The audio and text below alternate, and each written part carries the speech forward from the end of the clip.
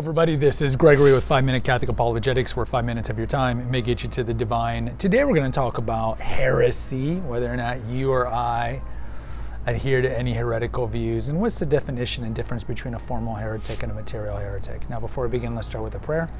Nomine Patris et Filii et Spiritui Sancti. Amen. Gloria Patri et Filii et Spiritui Sancto, secutora in principio et nunc et semper et saecula saeculorum. Amen. All right, I think this is an important episode to do because, again, there's a lot of faithful Catholics who don't really know their faith that well. And you might have family members who are going to fit as material heretics. So what do we know? We know that the Church teaches that on questions of faith and moral, it's protected by the Holy Spirit from error. We call this infallibility, right?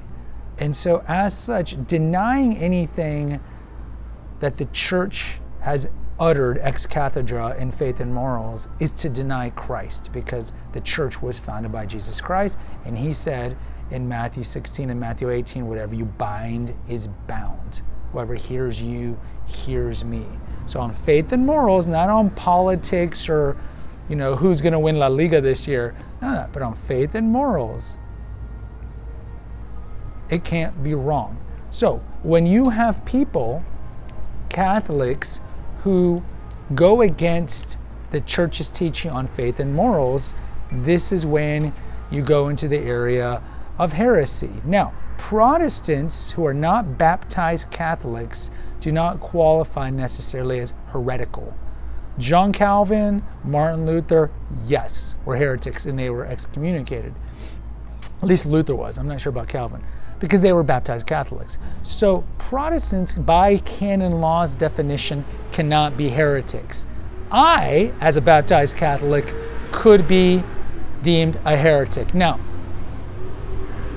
what is a heretic? It's somebody that goes against and obstinately goes against and publicly can go against Church teaching. But there's two types. So you have a formal heretic, and then you have a material heretic.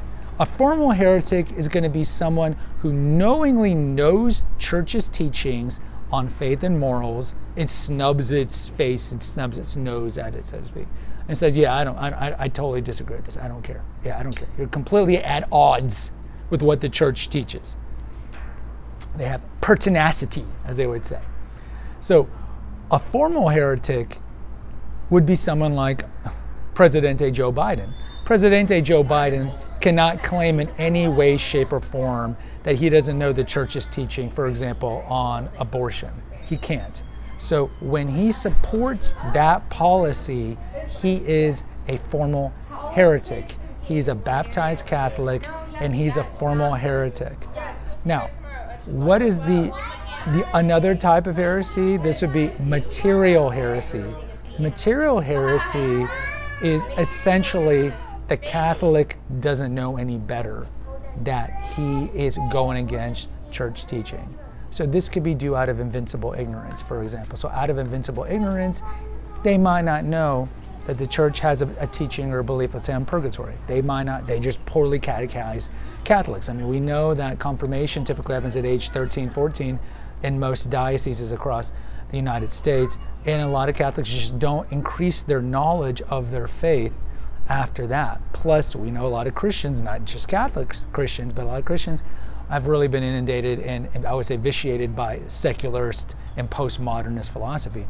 So you would have Catholics who be like, yeah, no, purgatory doesn't exist, or I don't think Mary was a virgin perpetually, or whatever it is, on marriage and annulment. Yeah, but they don't know any better. They don't know any better. And as such, material heretics are not committing a sin. You have to look at the criteria. What is the criteria of a mortal sin? And one of them is giving full knowledge of the sin and giving full consent to the sin. And as such, they have invincible ignorance. They're not necessarily sinning. Whereas a formal heretic, somebody like Luther or Joe Biden, for example, know what they're doing and they're still saying, yeah, I don't care. And that is a grave mortal sin, and that is by the penalty of excommunication, automatic excommunication. So the question between material and formal heresy is going to be, well, it's the invincible ignorance. Like how much can you chalk up to invincible ignorance? Because on one side you could say, you could say, well, everybody's got the internet. You could just look it up. Every Catholic should have a catechism, but you could just look it up, Church's teaching on purgatory, and read on it. I mean, it's very small in the catechism, right? It doesn't even say how long it is or what it is. It's very short. It's just a place where we get purified of any attachment to sin, and also it's a place for the temporal punishment for the remission of sins. But they can look it up, right? So how much invincible ignorance you have? Great. If you were a Catholic in the 12th century in some remote village of, I don't know, in Poland, okay. But with the age of internet, I don't know how much invincible ignorance you can have. I mean, we've kind of talked, and it's not exactly the same, but like with Protestants, right? So we've talked about how, in many cases, the steep anti-Catholic prejudice that a lot of Protestants have keep them in a state of invincible ignorance, because their hatred or their pertinacity in believing misconceptions or lies about the faith keep them from actually committing a sin, but not, again, adhering to Holy Mother Church, the church founded by Jesus Christ and his teaching. So when they snub the belief of the real presence or sola fide, or they adhere to sola fide, they're not really culpable. I don't know, man. I'm not a canon lawyer. I can't tell you here. I'm just here to tell you the difference between formal and material heresy. A lot of Catholics are material heretics and don't even know it. They don't even know it. They have invincible ignorance. Now, they could look it up, but a lot of Catholics are material heretics, don't even know it. So what's the best thing to do?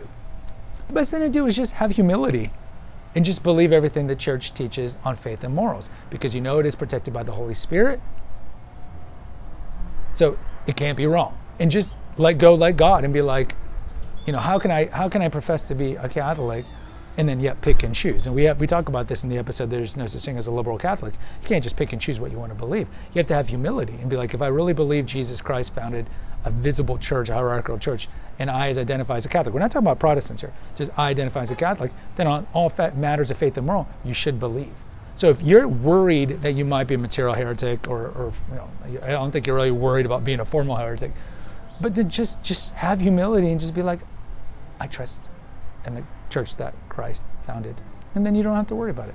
Guys, I hope this episode helped. Please hit the notification, subscribe, and share button. Post comments. Let me know if you have any family members, or maybe you yourself were once a material heretic, or you know people who are formal heretics. I'd like to hear from you. Until next time, take care, God bless, and pray.